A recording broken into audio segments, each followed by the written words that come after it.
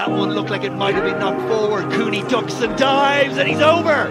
Well, what about that for a start? Ulster Cooney. Coetzee bounces off two, turns around, open country in front of him. Oh, wonderful hands. Cooney on his shoulder, steps back inside. Can he get there? Yes, he can. Cooney under the sticks. Terrific try, Ulster.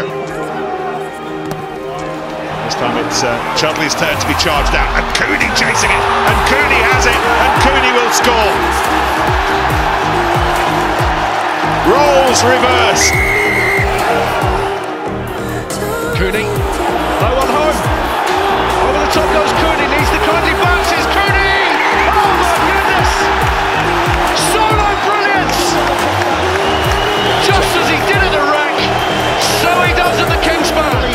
Bill Johnson, John Cooney! It's the fight-flight syndrome, it's all that kind of thing, which is of course very applicable to all things rugby, as Burns gets a brilliant offload away to Stockdale, and Ulster comes storming forwards, and Fadders is on the outside, cuts back against the grain, great support from Cooney, surely not Cooney again, it is!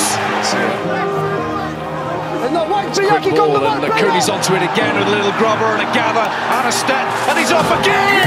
It's Cooney once more! Cannot stop scoring! Might be able to create an overlap here, or even something on the inside, and it's white goal from Ulster.